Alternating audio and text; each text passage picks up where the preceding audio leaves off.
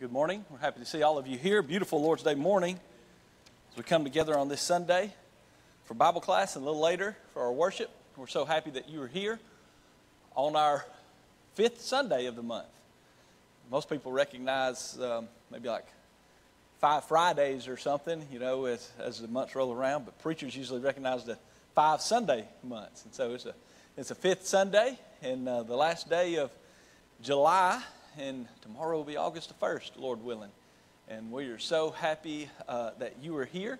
We're grateful that all who went to Collinsville made it back safely last week.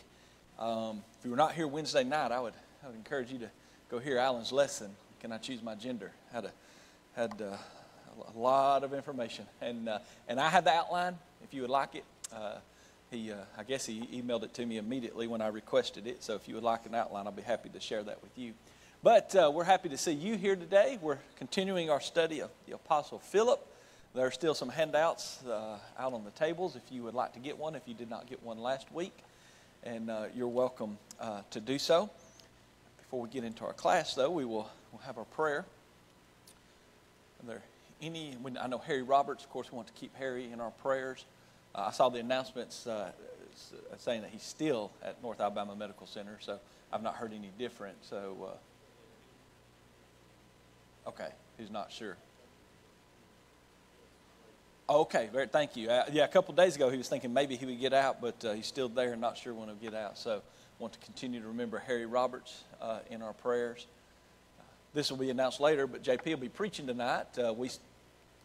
Instead of doing the third Sunday, he took the fifth Sunday because I'm at Mod tonight in their summer series. I've never heard of a Sunday night summer series, but I have two, one tonight and one next month. So I guess people are mixing it up a little bit, get from Wednesday to Sunday. But JP will be preaching tonight. Any other prayer requests? Yes, Charles. Sure, absolutely. Appreciate that, Charles. A lot of people who are lost, want to keep them in our prayers. And those who are homeless and some without food, absolutely. Appreciate your kind and tender heart. When we first moved to Florence, when we first started with Wood Avenue the first time, I would walk to work quite often, living just about a mile away.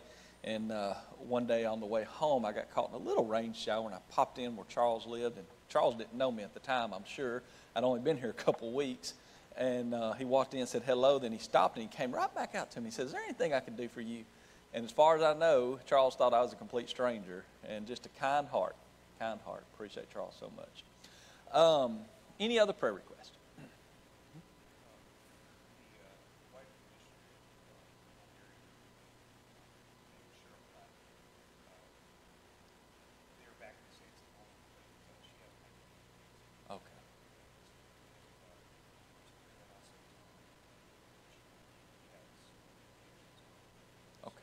Black.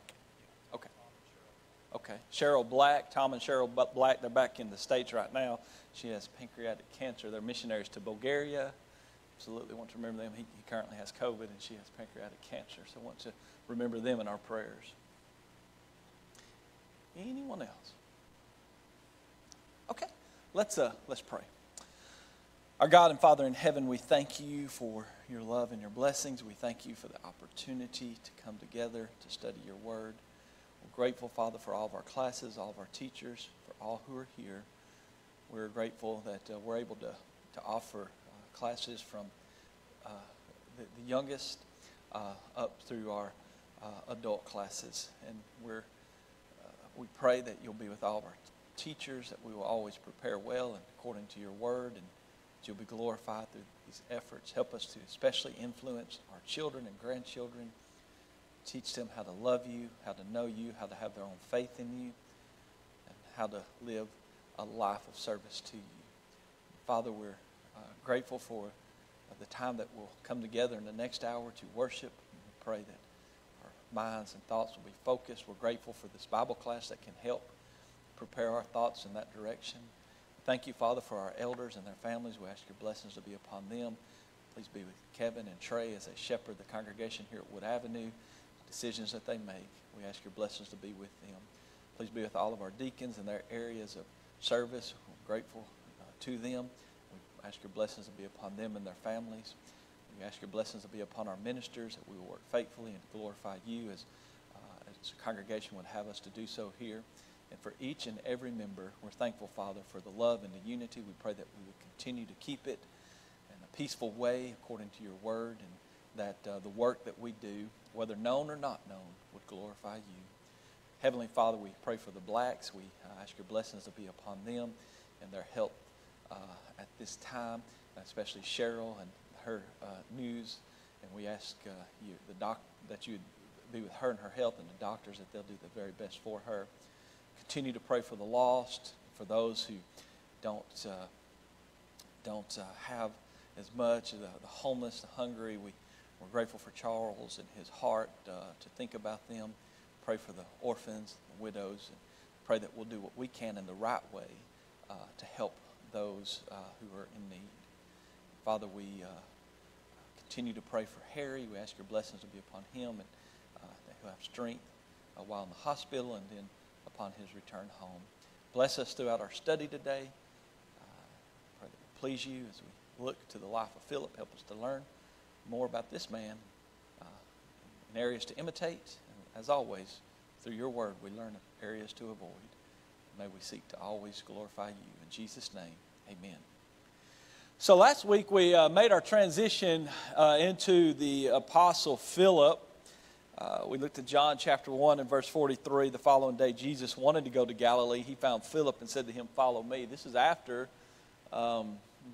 Andrew and Peter and John, possibly James, were following the Lord, but it all happens right there in that short period of time. As I mentioned, just a quick reminder of what we looked at last week. With Philip, we began the second group of apostles, and Philip always heads that second group. You know, we said within these three groups, there are changes in the order, but the three who head the groups are always the same. Peter always heads the first group. Philip always heads the second group. He's the first one mentioned in all four accounts given. We mentioned, how this Philip, it's important to remember. I know sometimes names are confusing, and when we have, the same name with different people in the Bible, we ran into that with John and James. We'll run into it with others, but with Philip, Philip is, out of the two that would come to mind, Philip is going to be the lesser known, I would think. I did not ask this question the way I asked it with James and John, but I would think that if you say Philip, you would think of Philip the evangelist first in the book of Acts, in his work that you read about in Acts chapter 6 and again chapter 8, and then about him being an evangelist in chapter 21. I don't know what comes to mind first to you, but that would be for me, and it's probably because the book of Acts is going to be perhaps the most studied book within churches of Christ, at least. It's a book that people study quite often, and it's nothing wrong with that as long as we're not neglecting the other 65 books and putting proper attention to studying them. Now, a lot of times people will study that book with the rest of the New Testament because it all ties into Acts. So that happens as well. But this Philip, the apostle, is not the Philip that we read about in the book of Acts. We talked about how he was from Bethsaida, the same home as Andrew and Peter. Very likely he was a fisherman, with his hometown being located on the Sea of Galilee. Probably one of the ones who went fishing with Peter in John 21, the night that Peter said, "I'm going fishing." This is after the resurrection of Jesus. So we talked about all of that. We talked about how Peter and Andrew and probably knew Philip perhaps all their lives. Perhaps 7 of the apostles, had known each other for many years or all of life. It's certainly a possibility. Today we're ready to begin on Roman numeral number 3. Roman numeral number 3. Philip, the disciple and apostle. So remember, this disciple is a follower, and he chose to be a follower of God. And by the way, I don't think there's anything wrong referring to ourselves today as disciples. Acts chapter 11, the disciples were first called Christians. We usually call ourselves Christians, but, there are multiple names or descriptions in the Bible for you name it. Our elders have elders or shepherds or pastors, and so disciples, sometimes that reminds us to be followers of God. Now, of course, we know our history and a split in the early 1900s with a group that continued to be known as the Disciples of Christ. Now they're doctrinally doing some things that aren't in accordance with the Bible, so I'm not saying that, but I'm saying this is a reminder that we're followers of God. So he's a disciple and he's an apostle. He chose to follow God, but he was also selected by God. Did you have something on that?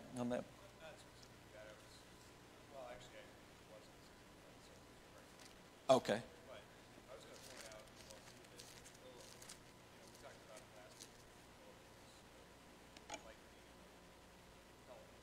Sure. Mm-hmm. Mm-hmm.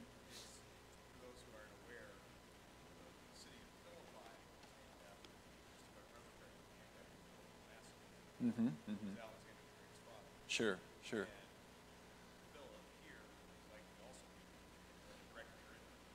Sure. Yeah. I don't know what interest that is in anybody else. Philippians, talking about the city of Philippi.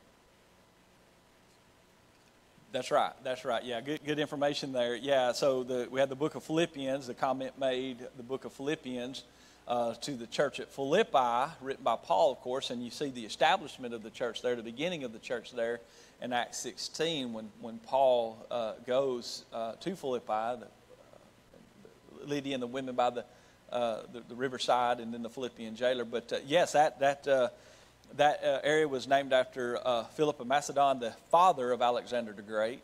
And absolutely. And then, so it's possible, Philip being a Greek name, something we talked about last week, a Greek name that means lover of horses. It's totally possible that he could have been named. Sometimes we name people after figures who are well known. And it's certainly possible that he picked up that name from him. I had read something about that myself and failed to mention it last week.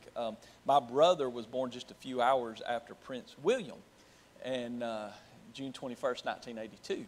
And so Mom said that when he was born, the nurses were saying, well, are you going to name him William? He was born just a few hours after. And of course, she did not. But that can be a common thing. But yeah, it's totally possible. I'd read that somewhere myself that this Philip was named after the father of Alexander the Great, Philip of Macedon. And you see a lot of your cities in the New Testament, just a quick note on that, named after such people like the city of Philippi, like Thessalonica. It was named after a lady. How do you pronounce her name? Thessalonici, I think, was her name. Correct me if I'm wrong. Somebody correct something, but it was named after a lady. So a lot of those you see, and we studied some of that on Sunday night when we were having our Sunday night Bible classes. We studied some of that when we looked at churches in the New Testament. Look at John chapter 1 and verse 43. John chapter 1. As you know, we've been looking at John. It's interesting that John is the only one who does not give us a list of the apostles in order. Matthew gives us a list, Mark gives us a list, and Luke gives us a list twice. Once in the book of Luke and once in his writings in the book of Acts. But John does not give us a list. That wasn't his purpose. But we're going to John 1 a lot because John is telling us about when these men first began following the Lord, disciples of the Lord. And so he spends some time on that, in particularly verses 35 through about the end of the chapter. So next week we're going to notice another one, Lord willing, when we get into Nathanael. But Jesus himself called Philip to follow him. In John chapter 1 and verse 43, the following day Jesus wanted to go to Galilee, and he found Philip and he said to him, follow me. Here was a man that the Lord, said, follow me, and Philip was willing to do so. Remember, you have these kind of faith, three phases, if you will. They begin following the Lord, but they still have their daily lives. They're still going about their daily business, and that's something I think is important for us to to realize and understand. And they're not the only disciples following the Lord. They're not the only people. Okay? Then the Lord, Luke 5 and other places ask for a little more commitment. And that's where they leave their fishing business and forsake all to follow him. So they show a little more dedication to him. I think they still have a responsibility to their home lives and some of the things that's going on, but they're giving more. They're giving more. And then eventually the Lord selects 12 of his disciples as apostles.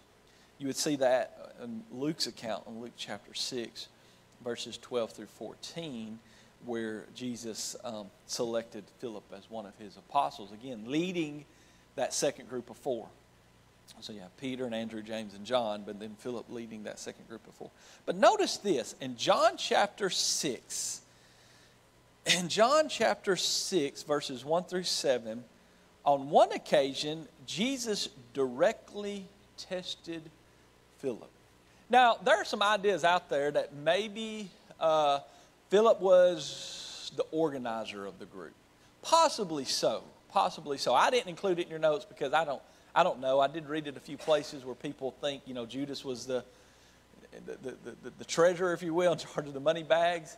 And thinks that maybe each of them had some kind of responsibility and ideas that maybe Philip was the organizer. And that could be what you're seeing in John chapter 6. That might be why the Greeks came to him in John chapter 12 and said, we desire to see Jesus. We wish to see Jesus. Possibly. It could be. Maybe you've heard that. Maybe you've read that. Again, I didn't include it in the notes. I'm not so sure if there's enough to come to that conclusion, so I didn't include it in the notes. But it certainly is a possibility. But we do see in John chapter 6, verses 1 through 7, that Jesus directly will put Philip to the test. So let's begin in verse 1. This is the feeding of the 5,000. After these things, Jesus went over the Sea of Galilee, which is the Sea of Tiberias. Then a great multitude followed him because they saw his signs, which he performed on those who were diseased. And Jesus went up on the mountain, and there he sat with his disciples. Now the Passover, a feast of the Jews, was near. Then Jesus lifted up his eyes, and seeing a great multitude coming toward him, said to Philip. So he singles out Philip here. Now, the others are there, but he's singling out Philip. Where shall we buy bread that these may eat? Well, even if there was a McDonald's or something around the corner, you're looking at more than 5,000 people. We call it the feeding of the 5,000 because of verse 10. Now, there was much grass in that place, so the men sat down in number about 5,000. Matthew's account would say besides children and women. Now, there are different ideas. Some would say, that number could double or more than double when you include children and women. And it could. You could be looking at 10 or 15,000 people. Some say, well, maybe not. Maybe, obviously, there was women and children because the Bible says that. But consider the location and the time of the day. Maybe it was heavier on the men. But either way, you're still looking at more than 5,000 people. I mean, if you're looking at 6 or 7 or 10 to 15, I don't know. Either way, that's a lot of people. And even if you had, fast food restaurants on every corner trying to feed that many people at one time, obviously they don't. So Jesus, I should say, says directly to Philip, where will we buy bread that these may eat? So Philip's response in verse 6, verse 6, this Jesus said to test him, for he himself knew what he would do. Philip answered him, 200 denarii worth of bread is not sufficient for them, that every one of them may have a little. And it's this verse that would cause some to say, along with John 12, that maybe Philip was kind of the organizer. Maybe he's the one that Jesus kind of had planning. He's looking, he's seeing the crowd. He's like, it's just not possible. Logistically, we cannot do this. Financially, we cannot do this. So possibly that might let you know a little bit into his mind anyway. Notice a couple of points that I made from this, and we'll see what you pull from the text. Life's tests are for our benefits, not to teachers. Verse 6, he said this to him, for Jesus knew what he would do. Sometimes we're tested in life, and it benefits us. It benefits us, these tests in life. One of the I am statements is, I am the bread of life. Do you know how I know that? Because it's the only one that I could not remember on an exam. I remembered the other 6, and I could not recall. It's the only one I missed, and I was so angry. But now I remember it, and because I missed it. Sometimes we learn more about life through these tests, through even failing tests, losing. We had a good team, football team, my junior year. We went out losers my senior year. We went 3-8 my senior year. I learned more about life my senior year than I did my junior year. I learned more about what happens when you're not a leader, more about what happens when you don't put forth the effort that you should. I learned a lot more about life that losing season than I did the winning season. So I see in John chapter 6, in verse 6, Jesus knew what he was going to do. He was testing Philip. Look at tests as opportunities to grow.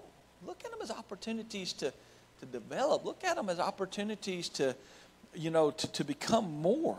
And that's one thing I see. In verse 7, I see where Philip saw obstacles and Jesus saw an opportunity. As Philip says in verse 7, 200 denarii worth of bread is not sufficient for them, that every one of them may have a little. Philip sees an obstacle. And we can't feed 5,000 people. We can't feed 10,000 people, however many were there. We can't do that. He sees that obstacle in front of him. But Jesus sees an opportunity.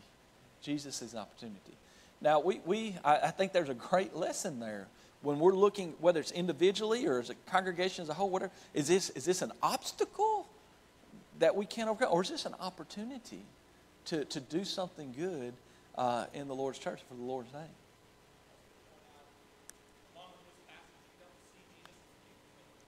True.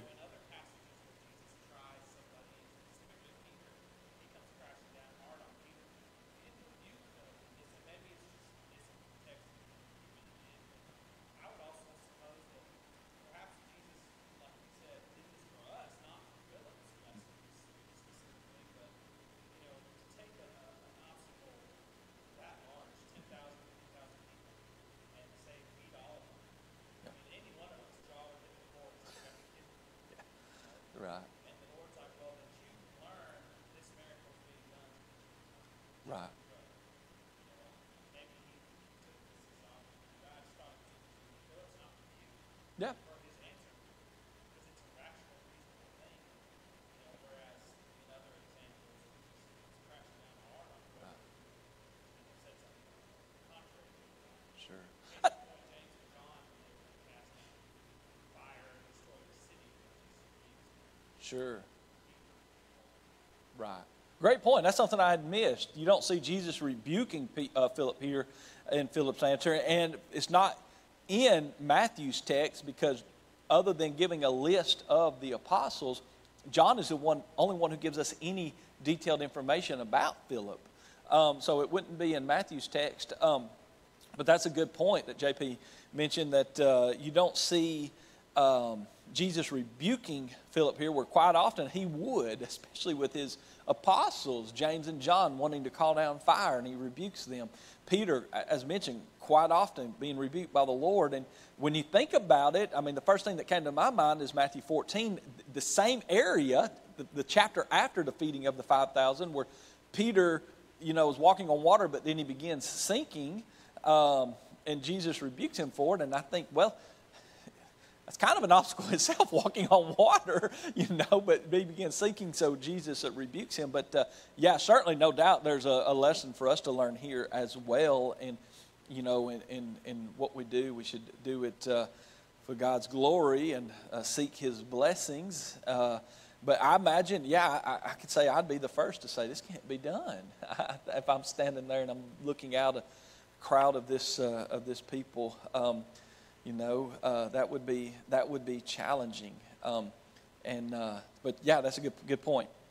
So I think that's something that we learn is when we're looking at what needs done in the Lord's church, whether individually or again, a congregation as a whole, considering what needs done, do we say, okay, can't be done or this can be done, you know. And that's one thing I appreciate about Alan, who was with us Wednesday night. You know, I had opportunity to work with him about 8 or 9 years, and no matter what it was, he says it can be done and it can be big. and that's why you see a lot of the works that he's been behind doing so much good for the Lord's for the Lord's church. Let me tell you just a quick story. I've got time. 2020, everything shuts down, right? We found out that you can't have PTP that year and everybody's at home. I made the suggestion, have a online lessons getting it ready for PTP. Have one of your speakers each week. And I was thinking simple-minded. You know, guy sitting there at the kitchen table doing a lesson, keeping people encouraged, right?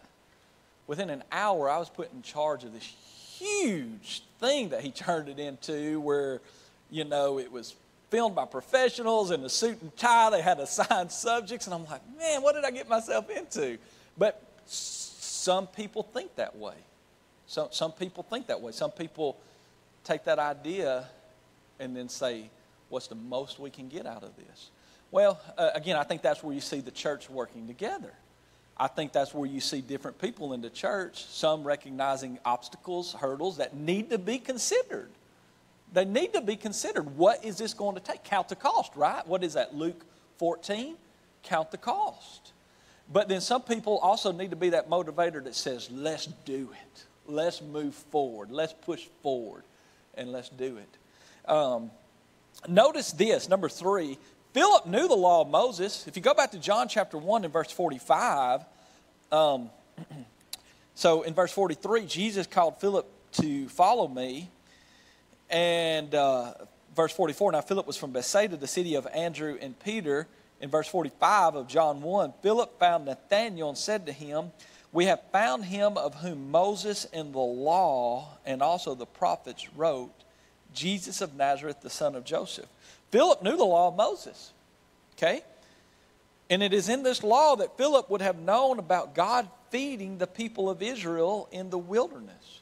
And that's a number much greater than 5,000 or 10,000 or however many were there that day. I mean, you go back and you read Exodus chapter 16, I mean, he was taking care of an entire nation of people by feeding them. And Philip would have, you know about this, Philip would have known about this. But when faced with the reality of seeing this many people, Philip loses focus on the Lord's abilities. And I think, you know, if we're not careful, that can happen to us as well, that we read it and we believe it, you know, but then sometimes when we're faced with it, do we really believe it? And that's something that is important, that we keep our faith in God. We must allow the Word of God to continue to build our faith through the hurdles of life. So then faith comes by hearing, and hearing by the Word of God, Romans chapter 10 and verse 17. So that's some points that I gathered from Jesus testing Philip. The one that was added that you might want to jot down is Jesus did not rebuke him as he does quite often with his others. Anything else that you picked up on in that section of the feeding of the 5,000? Well, I just got a comment about several of these incidents of a similar nature. In particular, you know, these are not pass or fail kind of things Sure. that Jesus is presenting to his disciples. You know, these are not points where, you know, oh, you failed, you know, so I don't know what good you are. Right. But these are points where Jesus is moving their faith forward. Right. I mean, he's serving a purpose. It's not just a moment in time where they either passed the test or they didn't pass the test. But this is him moving their faith forward. Mm-hmm. And that's what we see in all of them. You know, they log in the message. They understand. You know, yes, this is a moment when there was something bigger going on, and I didn't quite get it. But then they carry on. Then we see them grow. You know, they latch on. I think about so many other examples. Of course, you know, in the previous chapter when the Cana of Galilee, you know, turned the water line. You know, when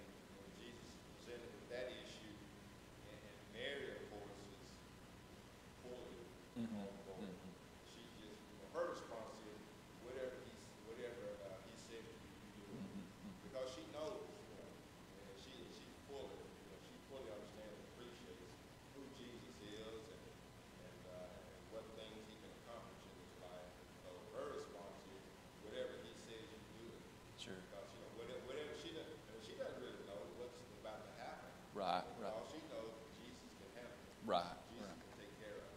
And so in these incidences that are going on with all the disciples, I see Jesus moving their faith forward.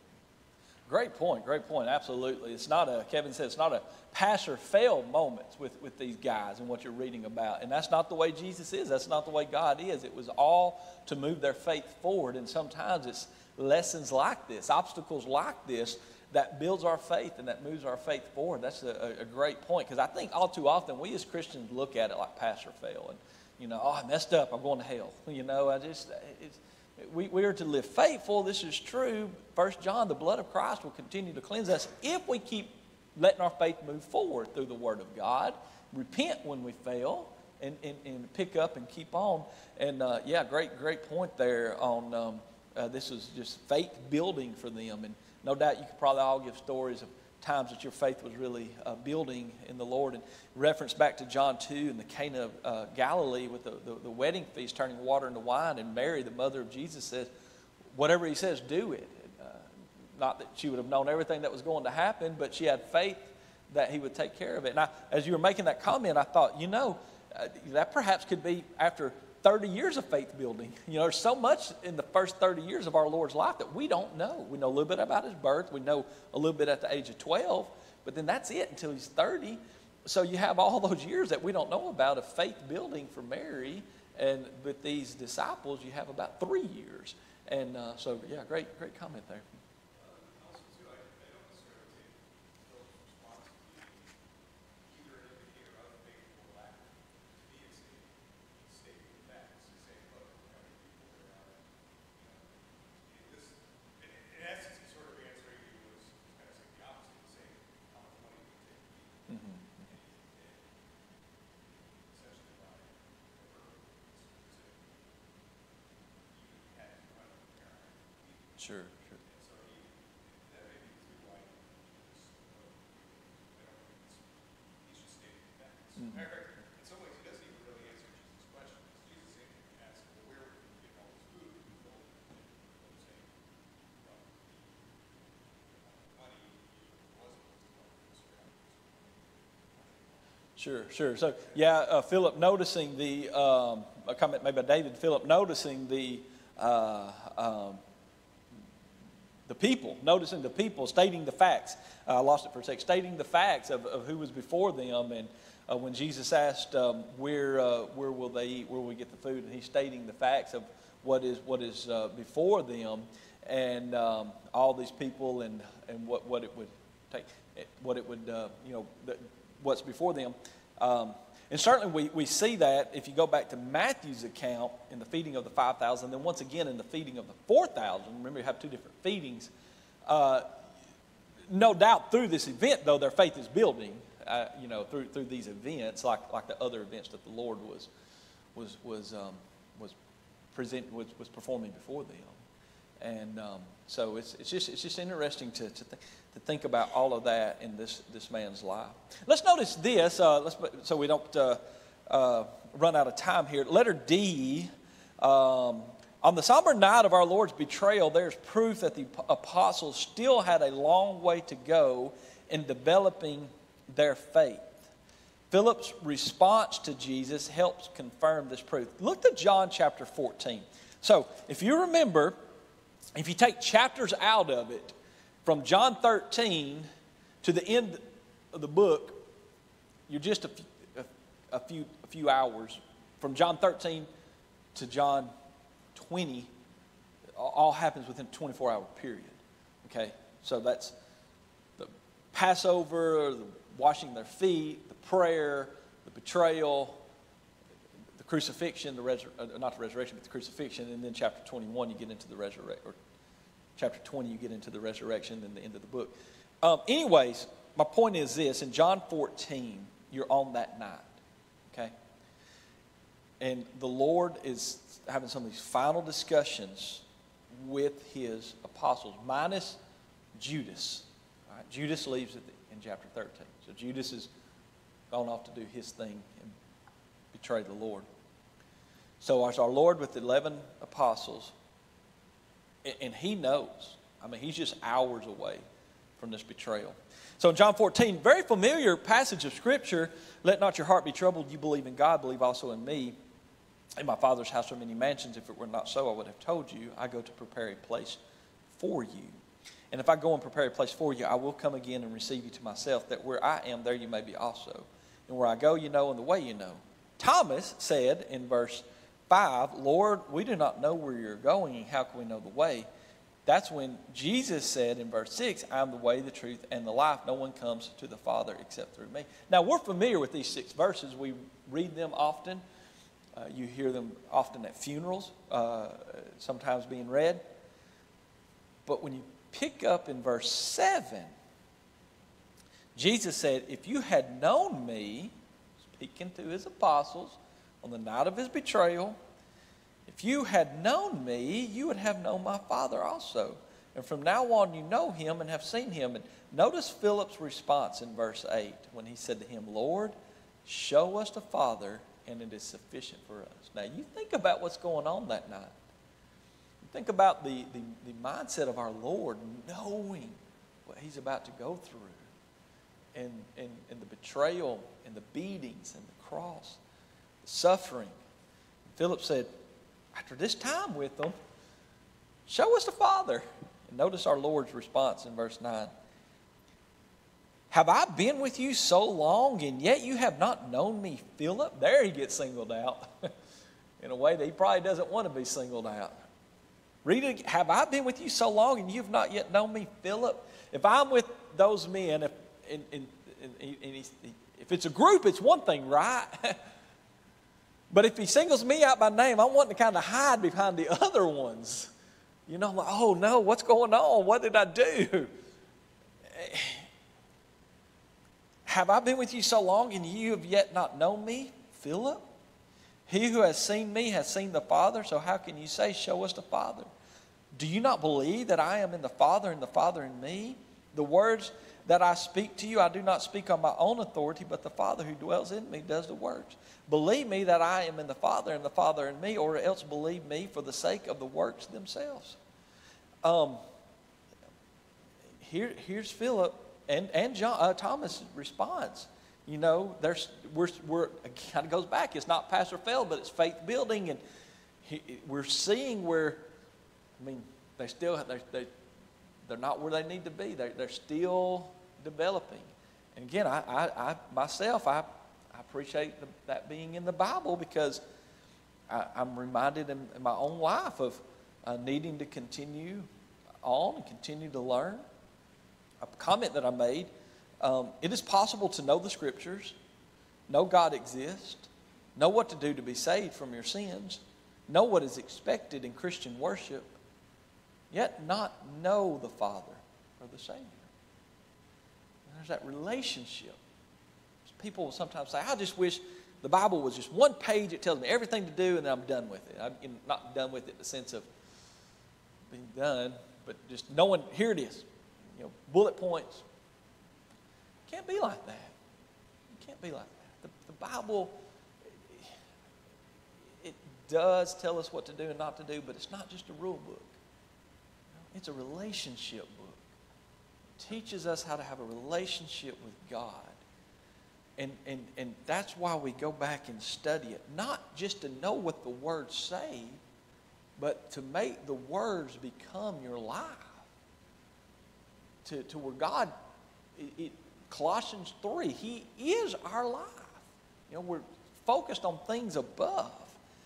So it's possible to know all this stuff, but yet not really know God.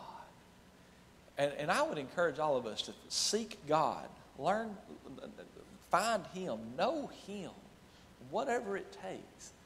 Know Him. It might take a little extra effort early in the morning or late at night or going somewhere by yourself, but through prayer and study, fasting, meditation, know God more than just a book, more than just a set of rules. Know who God is. The Pharisees knew the law, although they twisted it often to teach their own doctrines. But they did not know who gave the law.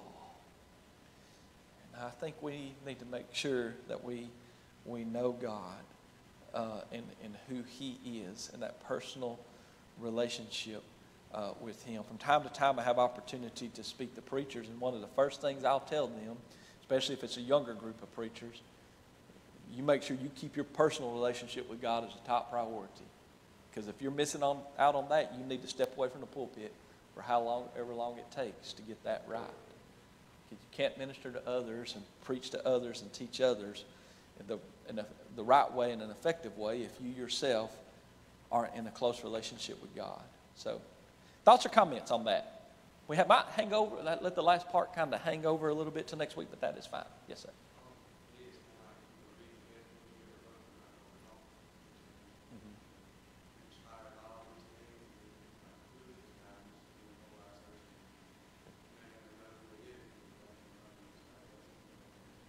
Sure, sure.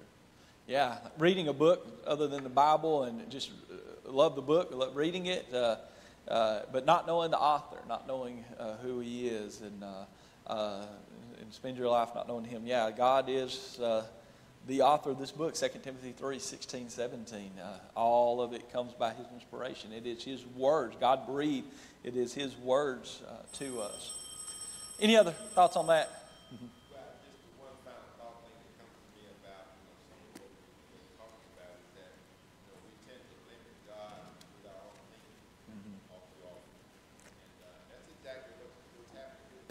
Sure. He's limiting God by his own thinking. I mean, his thinking is, well, we can't work this out. Right, right. And, Ephesians 3, tells us, he can do, so much more abundantly, above what we can, above what we can think, above Sure. what we can ask or think. And so we have to understand that about our God. He can do things that we can't imagine. Sure. Great point, great point. We try to limit God. We limit God sometimes. And that's kind of what you see in Philip doing in Ephesians 3. He can do so much above what we imagine. That's a great point to end on. Don't limit God. Don't limit God. Let him take you to the next level. Thank you so much for being here. Thank you for your kind attention. We'll wrap Philip up possibly next Sunday and then move on. Thank you.